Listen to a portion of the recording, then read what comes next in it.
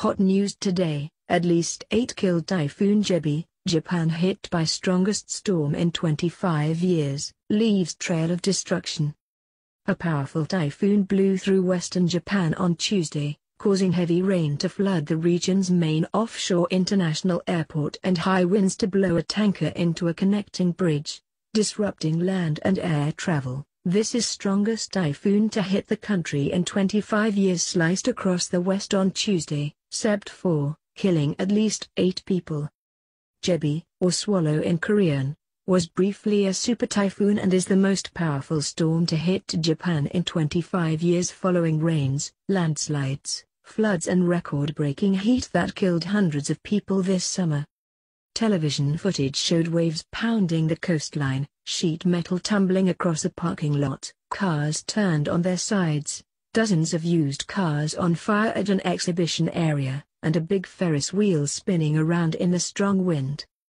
As the typhoon made landfall, a 71-year-old man was found dead under a collapsed warehouse, likely due to a strong wind, and a man in his 70s fell from the roof of a house and died, NHK Public Television reported. It said at least 8 were killed and 348 were injured. Tides in some areas were the highest since a typhoon in 1961, NHK said, with flooding covering one runway at Kansai Airport near Osaka, forcing the closure of the airport and leaving about 3,000 tourists stranded. "This storm is super strong. I hope I can get home," a woman from Hong Kong told NHK at the airport. Singapore Airlines, SIA, said it has cancelled 4 flights, SQ622 and SQ618 from Singapore to Osaka, and SQ623 and SQ619 from Osaka to Singapore. The airport is not expected to reopen on Wednesday, Kyodo News reported last night. The strong winds and high tides sent a 2,591-ton tanker crashing into a bridge connecting the airport, built on a man-made island in a bay, to the mainland. The bridge was damaged and closed, but the tanker was empty and none of its crew was injured, the Coast Guard said. The storm made landfall on Shikoku, the smallest main island, around noon. It raked across the western part of the largest main island, Honshu, near the city of Kobe, several hours later. Prime Minister Shinzo Abe had earlier urged people to evacuate early and ordered his government to take all necessary measures to protect residents. This is the strongest since 1993. As the storm approached, Abe called a disaster response meeting and cancelled a trip to western Japan.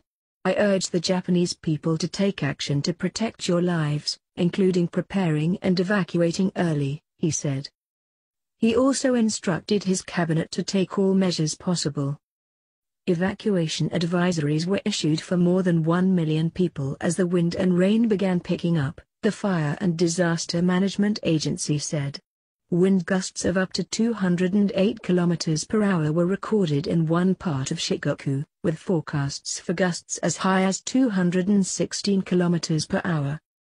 "Our house is right at the base of a mountain, so it's a little dangerous and we decided to leave," one woman told NHK. Television footage showed waves pounding the coastline, sheet metal tumbling across a parking lot and a truck turned on its side. People in Kobe reported on Twitter that the wind was shaking their apartment buildings and ripping branches off trees. Around 100 millimeters of rain drenched one part of the tourist city of Kyoto in an hour, with as much as 500 millimeters set to fall in some areas in the 24 hours to noon on Wednesday. Video posted on Twitter showed a small part of the roof of Kyoto train station falling to the ground. More than 700 flights were cancelled, along with scores of ferries and trains, NHK said.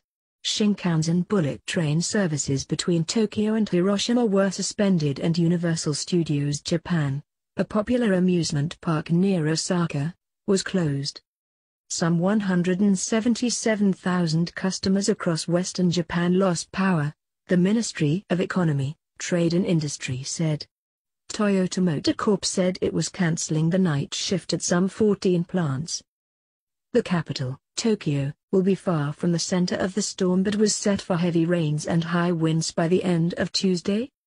Jebi's course has brought it close to parts of western Japan hit by rains and flooding that killed more than 200 people in July. However, it was set to speed up after making landfall, minimizing the amount of rain that will fall in one place.